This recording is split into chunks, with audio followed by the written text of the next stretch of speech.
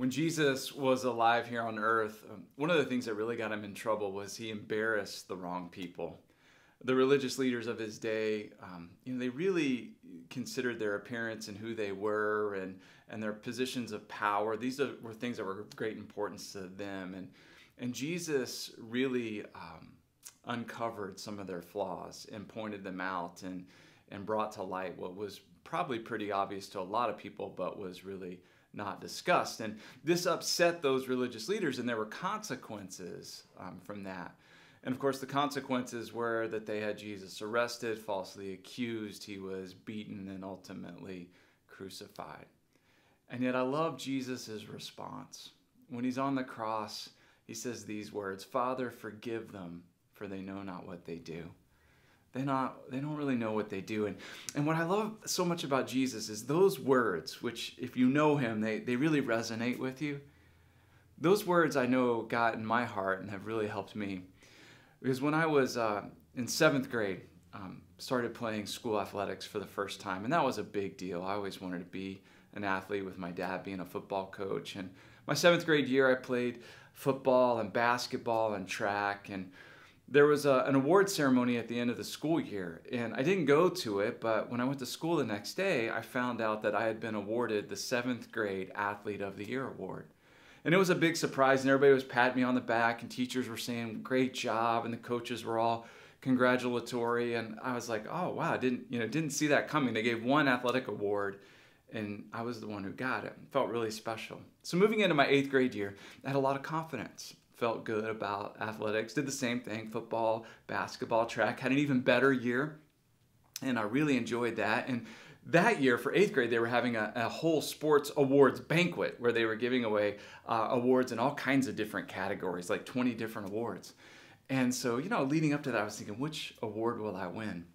Well, our 8th grade basketball coach, he was a young guy, only been out of college a couple of years, not married. And he was pretty cool, but sometimes he had a little edge about him. And we were all taking a knee. This was 2 days before the awards banquet, and we had to take a knee in lines for our gym class that day. And he was in one of those moods where he was just yelling at people, and he was yelling at one of the kids. And this kid was somebody got picked on a lot, and it bothered me. And I just said, "Coach, he's trying to do what you're telling him to do." And I talked back to the coach. It was not something I would typically do, but I was frustrated. I go, "He's trying to do what you're telling him to do," because I knew he was, and the kid was actually trying to do the right thing. And the coach was yelling at him, and this coach turned to me and he points and he goes, "You just lost your award." I remember those words. I didn't know what he meant, but I just remember them. But of course, we went to the awards banquet and we sat through the whole night. I'm sitting with my mom and dad. And we sit through the whole night, award after award. And I'm like, well, maybe this is mine. This one's mine. Maybe this one's mine. All the way to the end. I was like, they're saving the best for me. I'm going to win Athlete of the Year back-to-back years. And they announced the Athlete of the Year award, and it wasn't me. And I walked out that night and into the car, didn't say a word. I'm in the back seat, and we're driving home. And my mom and dad said, "What's wrong with you?" And I'm like, "I didn't win an award. What do you mean, what's wrong with me?" I'm like, about to burst into tears. And they go, "Well, do you play sports for awards?" We went through this whole thing, and that's when his words came to my mind. "You just lost your award."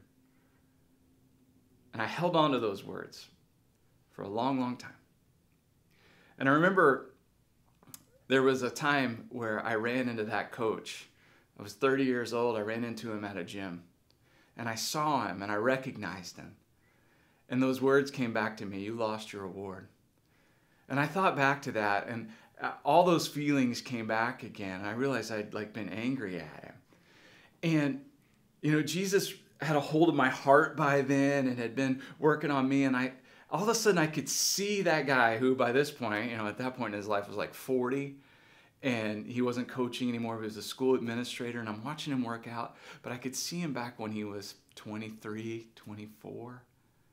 And I had lived through those years. And I thought about some of the things I said and did when I was 23, 24. And I went, oh, he didn't know. He didn't know. I've been carrying this for 15, 16 years, and he didn't know. And it was like I had this moment where Jesus' words, "Forgive them for they know not what they do," come into my mind. I walked over to him and I said, "Hey, coach." And he looks up and he goes, "Bo!" And I said, "Yeah." And we shook hands. He goes, "Man, your 8th grade team, that was my favorite team I ever coached. I have a basketball that all you guys signed. It sits on my desk. I think about you guys all the time." And we connected and talked.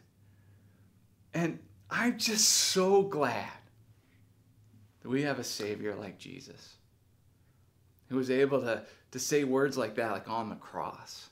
So if you've been carrying something with you, like maybe you embarrassed the wrong person, or there was some kind of pain that you've been carrying with you, maybe you can just hear those words of Jesus and find the freedom that comes from, "Father, forgive them for they know not what they do." And then you can be free and you can enjoy life the way God intends.